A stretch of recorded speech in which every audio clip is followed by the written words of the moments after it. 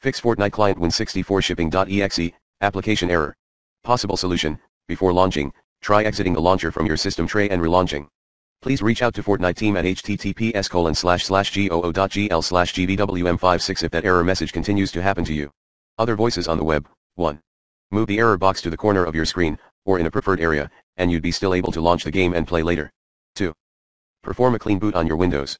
And, check if you're using some antivirus software. If yes, uninstall all of your antivirus and see if your game works again. If it does end up fixing the problem, when you reinstall your antivirus back, and you will need to find a way to add an exception to that program directory and any executables that Fortnite and Epic Games utilize, including the BattlEye service. 3. Try to find the Fortnite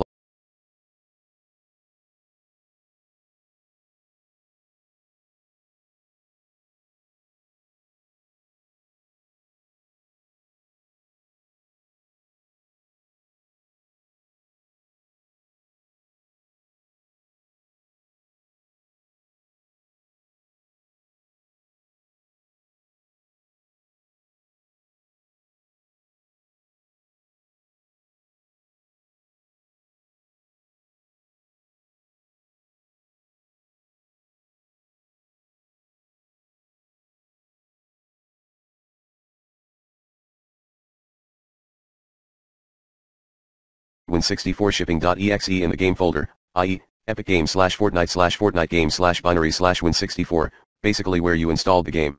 Right-click it, go to Properties and just run it in compatibility mode for Windows 10 or Windows 7. 4. Changed power saving to high performance. 5.